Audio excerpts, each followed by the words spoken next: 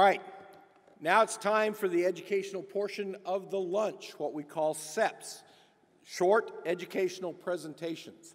For those of you that have seen TED Talks, this is our effort to imitate that format. We can't use TED Talks because that's a trademarked name.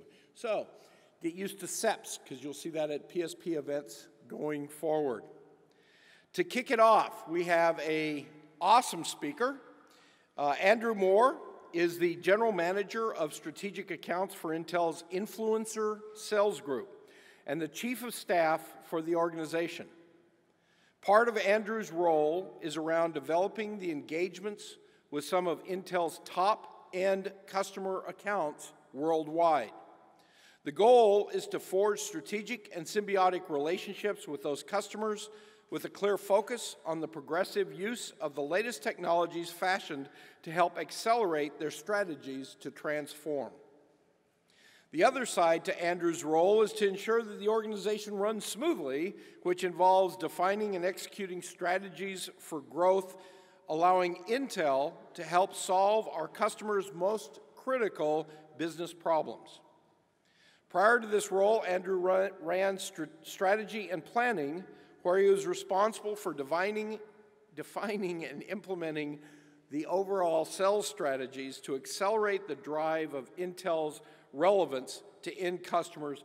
Please join me in welcoming to the stage Andrew Moore. Thanks very much indeed. Appreciate that. Good afternoon, everybody. How's everybody doing today? Somebody said to me in an earlier session, "Are you from Australia?" I had to momentarily pause there and say, yes, I'm from that far northeastern tip of Australia called Edinburgh, Scotland. So after having spent 17 years in North America, I'm like, clearly I need to go back to the drawing board and start rolling my R's a little bit more convincingly. So a little bit more about me there. But listen, appreciate the opportunity. Thank you for the introduction there. The organization that I represent, we engage with large enterprise and government at both state and local level. The engagement style that we have is quite consultative in nature, but essentially what we do is we share best practice on how organizations can take maximum advantage from the early and innovative use of the latest technology with a view to creating some form of competitive differentiation in a market that's changing obviously rapidly around us. I spend the majority of my time with a small subset of those organizations that was referred to earlier as the strategic accounts, and they represent some of the leaders that we see in oil and gas, utilities, automotive, financial services, retail, etc. What I try to do there is kind of push the futures net a little bit wider, a little bit longer, look at what's coming down the pipe maybe 5+ years from now, and we take the opportunity beyond that of creating competitive differentiation to really looking at business and digital transformation. So what I'm going to share with you in the next 10 minutes or so are some observations really on some of the things that I see happening globally across industries, the disruptive factors affecting businesses and government, and how they are approaching what I would loosely characterize as the inevitable shift to digital. So if we move the slides a little bit, there we go. So I often use this as my closing slide, but I thought I'd bring it up here for a reason, because I think it underscores and amplifies the nature and magnitude of change that's surrounding us right now. You can see up on the top bullet there, by the end of next year, within the next 19 months or so from now, 2/3 of Global 2000 CEOs will have digital transformation as a cornerstone of their corporate strategy. That's not a bunch of IT problems to fix. Those are profound, disruptive, board-level issues. Another one that's kind of interesting is 45% of the companies that were in the Fortune 100 10 years ago aren't there today. And it begs the question, why not? Part of it's because they couldn't change fast enough to avoid being disrupted by somebody nimbler, smaller, and more disruptive than them. The average age of a company used to be 60.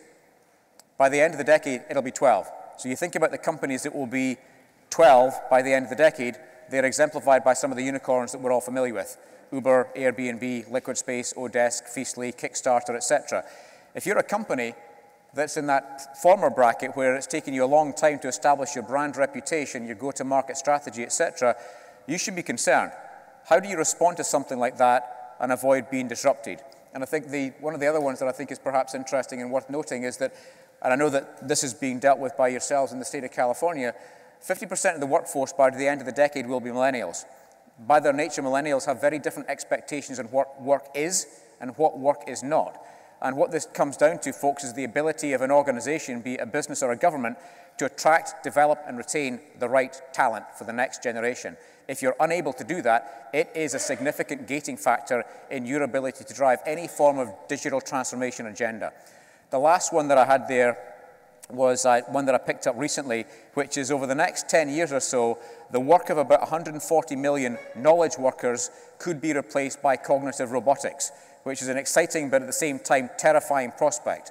So what I'm painting here is a picture of turbulence, change, disruption, but disruption of a digital nature. So what you see on the screen here are some of the enablers or inhibitors, depending on your point of view, of growth that customers that I talk to globally are wrestling with. The first one that you see there, business efficiency and agility. In other words, save money, respond quickly, because if you don't do it, somebody else will.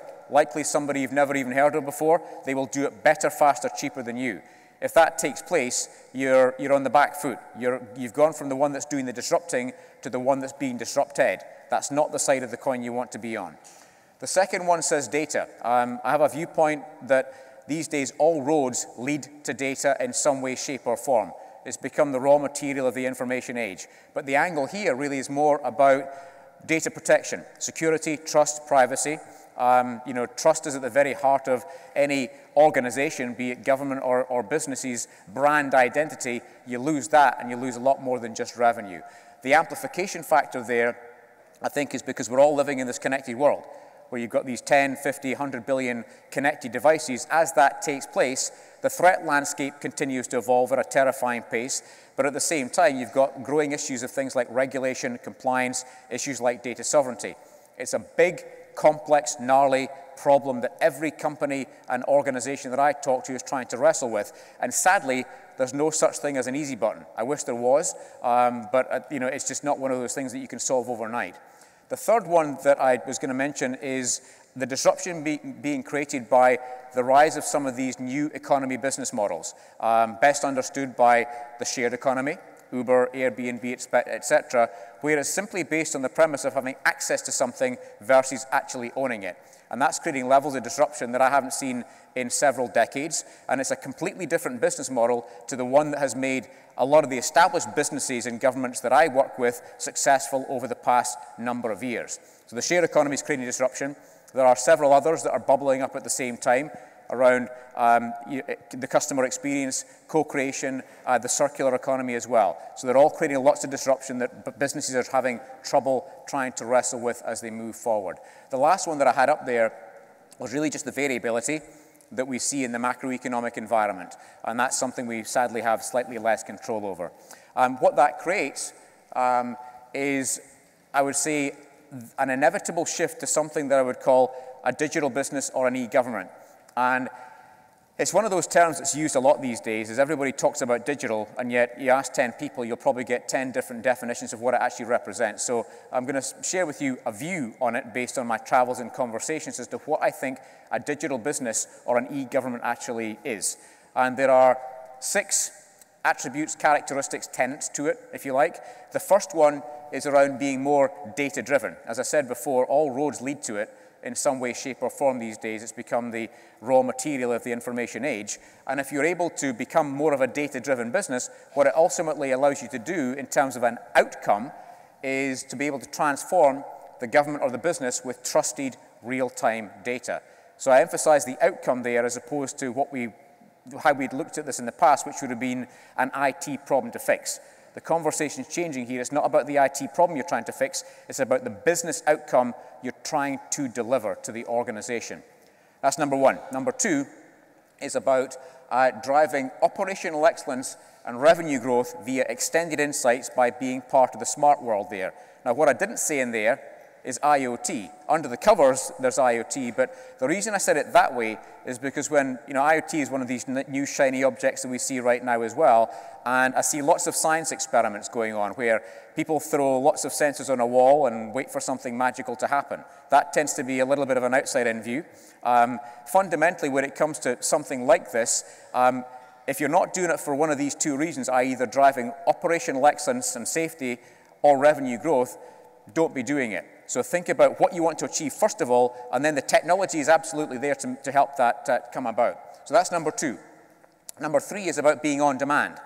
In other words, be able to deliver features, capabilities, products, services to your citizens, to your business partners, etc., in record time. So that record time doesn't mean weeks and months. Record time means literally minutes and hours. Because as I said before, if you don't do it, somebody else will. Somebody else will do it better, faster, cheaper. Number 4 is about trust. And like I said earlier, trust is at the very heart of any company's brand identity. And as I've said to the audience early this morning, trust is one of those things that's won in drips and lost in buckets. In other words, it takes a long time to develop the trust with the person, the business, the citizen, etc. It can go in the blink of an eye.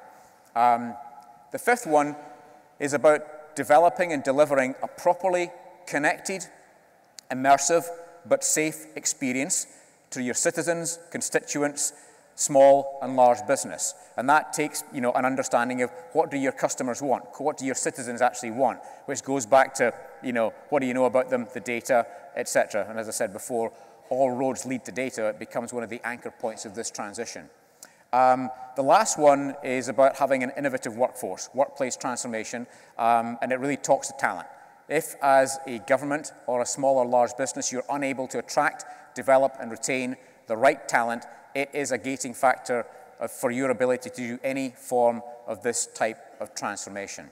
What I would also say is that when you're looking at this type of transformation, don't look at these in silos. What I often see is that, I talk about something like this, and there's lots of nodding heads, and there's a person that says, yep, I'm the infrastructure guy, I'm the security guy or girl, I'm the person that's looking after analytics.